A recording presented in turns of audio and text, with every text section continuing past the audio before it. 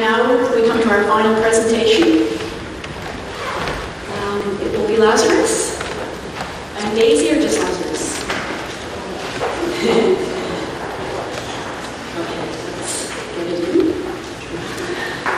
Lazarus, you have to help me with your last name. Matizirofa, from the National Research Foundation in South Africa. And he has just stepped into a new position. So thank you very much for coming, and I'll turn it over to you. Do you want to use this microphone?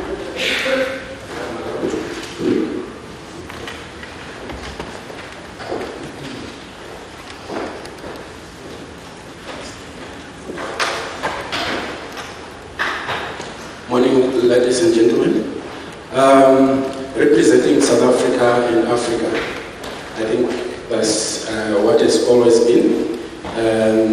We are trying to recruit as many members from the African continent, but I think the problem we have is, traveling. Some of the countries, they are not as fortunate to be like South Africa, etc. And also priorities differs in some of these African countries.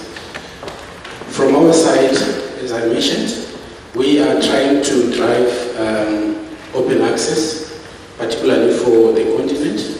Being South Africa is the hub of university training in Africa in terms of diversity and originality of our academia. They come from different parts of Africa in different domains, etc. So, as you can see, these are facts and figures. We have 54 countries in the continent, which are all members of the African Union, where some of the open access initiatives are starting to build up with regards to how the ministries of science and education are looking at open access. And then, if we look at RAW and Open Door, we have 150 African repositories that are registered there. And of note is RAW is 137. Then in South Africa we have about 26 public universities, of which most of these have repositories, except for two. We have two brand new universities that were launched in the past 2 years. And so we have actually more 24 repositories that we are harvesting from, particularly on the thesis and dissertation space. So by default, DSpace is the main software that is used in South Africa and also in Africa. In South Africa alone, we have 35 DSpace users, and as the National Research Foundation, we are easier to work with DSpace in terms of implementing repositories networks. So the numbers tell you the biggest users in Africa in terms of open access adoption. The second will be Kenya with 26 repositories, Nigeria 20, Algeria 13, Tanzania 11, Zimbabwe 10, Egypt 5, Ghana 4, and the rest is 2 or 1. And of this, you can see the number of countries that have adopted repositories. There are quite few from the 54 that I have mentioned. And if we look at open access policies and mandates that have been adopted in Africa, there are 23 open access registered policies and mandates, of which in Southern Africa, where South Africa is, we have 9, and of which all those 9 are from South Africa. So West Africa is 2, Northern Africa 4, Eastern Africa 8.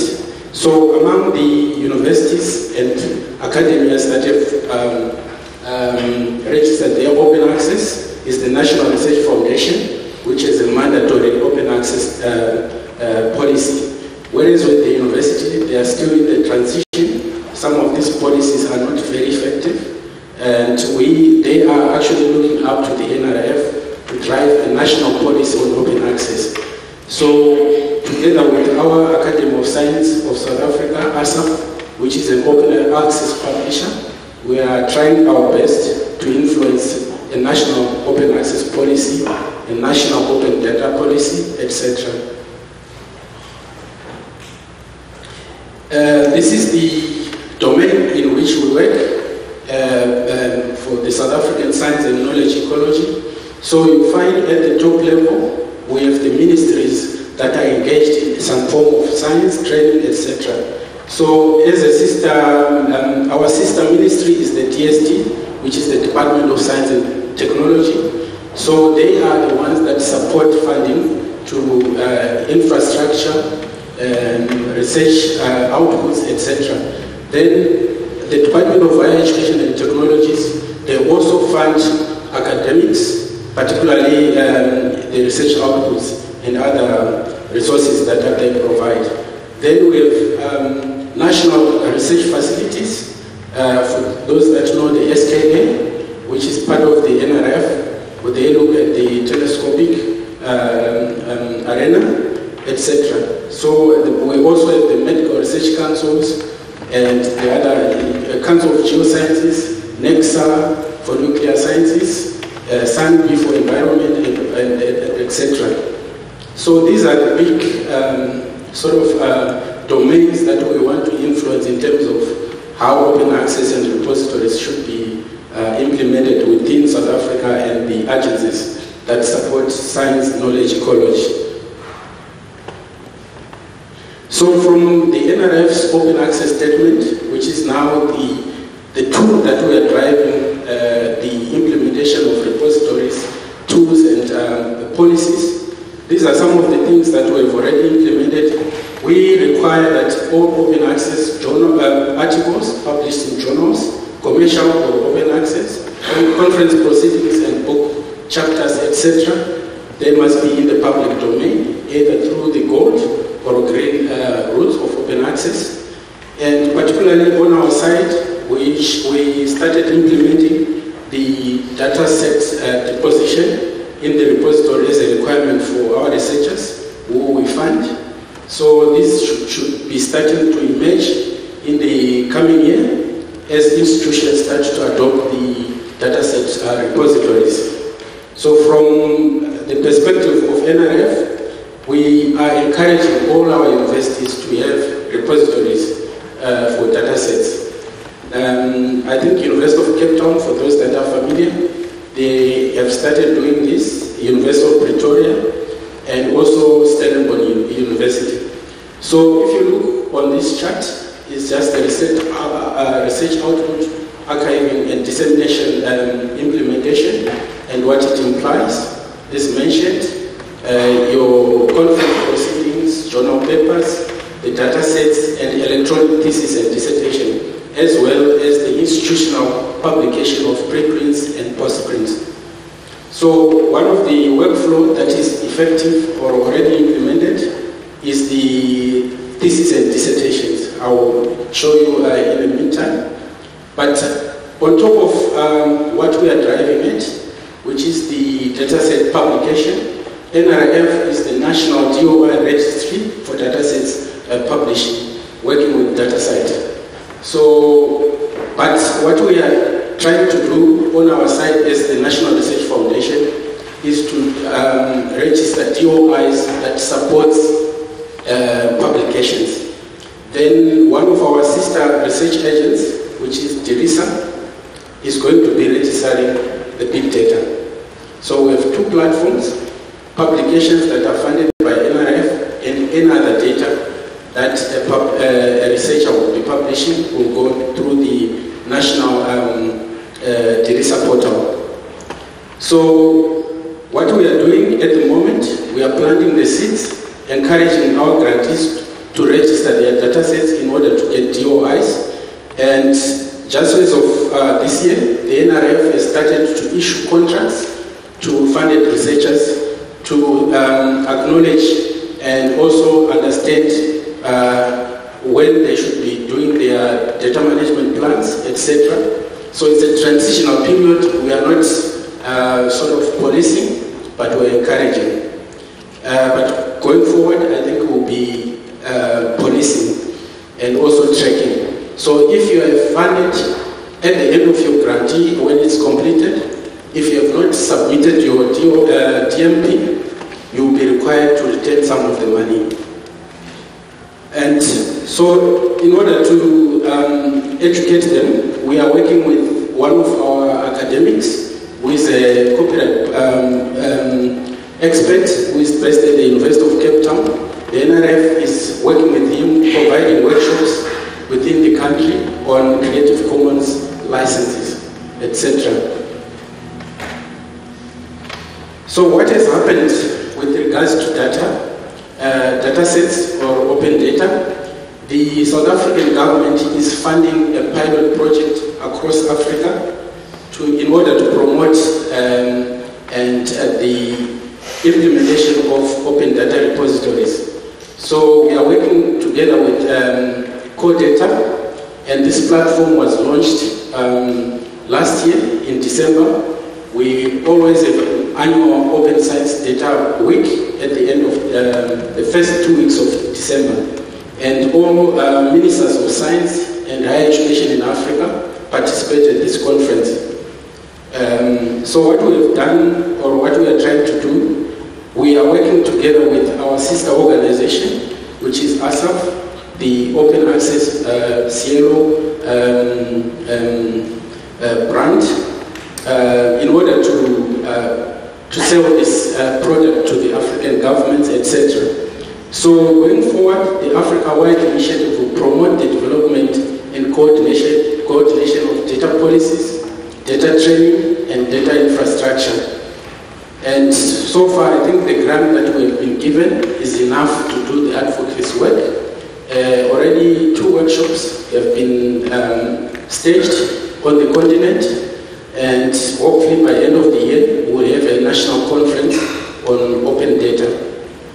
So this pilot phase is supported by our ministry, which is the Department of Science and Technology, and us as the National Research Funder, we are the sort of the monitoring agents supporting ASAP, our sister organization, working hand with COAR and other council, ICU, etc. So I think we have sort of moved a gear up in terms of how we look at repositories for publications, and now going into the terrain of open data repositories. Just to illustrate some of the things we have done as the National Research Foundation. This is our South African Data Archive, which my unit manages. So far, the data that will be found in this repository comes from all the research that happens in our ministries or government agencies. But going forward, we are going to use this space to publish some of the academic data sets from the funded grantees. So what is going to happen is that this site will be sort of an aggregator, whereas the universities will have their own repositories. So it's the same concept, which we are also trying to do with the current and completed research, which is your equivalent of CRIS here in Europe. So far, we are working on this project, working with Andre Pauline, who is from for science. He's here in our midst. This is where we report all the research that are registered or at our universities. So the intention is to interlink this CRIS with the full text theses and dissertations, such that they speak to one another. So this repository was launched end of last year.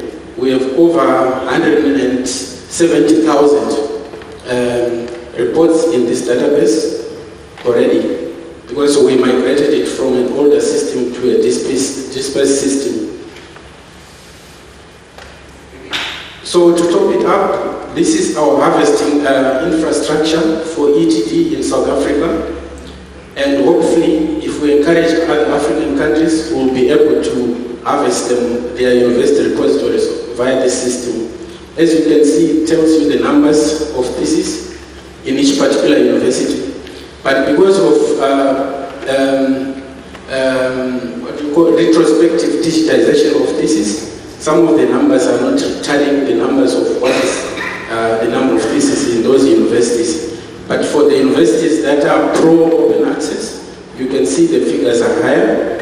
And so far we've already managed to harvest today 107,000 theses, which are full text. So this is the same concept that they were going to apply for publications and also data sets. And this is the workshop that we had for Disperse Chris Africa. And you can see Bolini in the center with me in a blue Chelsea t-shirt. For those that support Chelsea. We managed to have 38 participants from mostly South African universities and academies. And we also had people from Tanzania, Zimbabwe, and Namibia among the participants. So this will become one of the ways that we are going to use in order to network African repositories, particularly for those that use Disperse. But by default, it's the numbers that speak. But we are not saying we are not going to support other softwares that are open access related. So I think at the end of this year, we are going to invite Bolini and any other members from Disperse and other related colleagues that may be among us to be with us in South Africa for another workshop on Disperse and other open access initiatives. So this will be happening for those that don't like traveling in December. You might not be willing to come to South Africa because this is the default month for the Open Science Forum. I would like Daisy to just come in and discuss the issue at which we are looking at also the ORCID and the predatory journals in South Africa with regards to funded research from a government perspective. Okay. Morning, colleagues. Before I transition from the 1st of May, I'm with the University of South Africa. And now I'm also a professor with the University of Johannesburg, so it's two dual roles that I'm performing. So 2 weeks in April, we sent out from my Lazarus an audit statement to all our science councils, universities and researchers regarding the funding agency's role in enforcing audit. So if you are a student from a university, a researcher, you will never receive a grant from the funding agency if you don't have an ORCID number. We are doing this as part of our workflow because in South Africa we have a platform we call RIMS. It's a research management platform that we use to capture the data because as part of research, our researchers are getting funding for every publication that they get. They get reimbursement from the Department of Education to up their publication records and so forth, so they get a grant. But we have picked up that we struggle with the naming, and you know what ORCID does? In South Africa, you get one researcher, typical example, Naidu. They have thousands of Naidus, and you struggle to align that, and that has been our problem. And also with the issue of dealing with predator journals. We also issue a statement on predator journals because we try to curb the issues that we have with the use of deceptive publishers and also predator journals. We have a system where our researchers apply to be ranked as the best in science grade, and it's a tier approach like what we have in the airline industry. So you become an A-rated researcher, meaning you are the world best known researcher based on your collaborations and the publications that you have.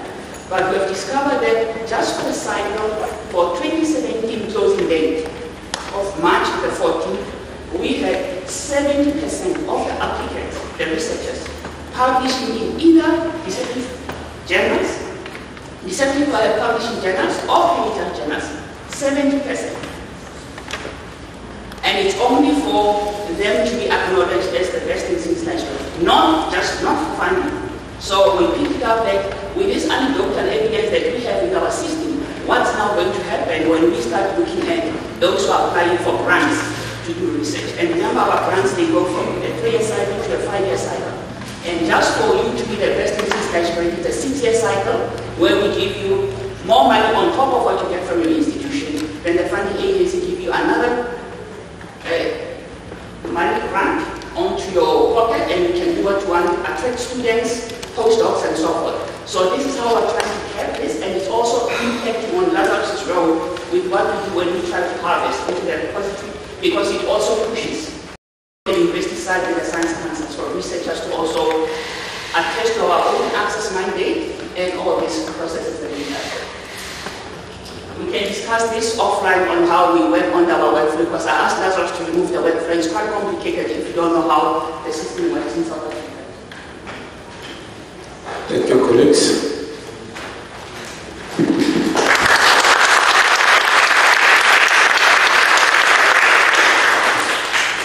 Thank you very much. That was really an interesting whirlwind trip around the world. So I think what we should do now is take a break, because the coffee's waiting for us. And I'll talk about the international accord when we get back after the break for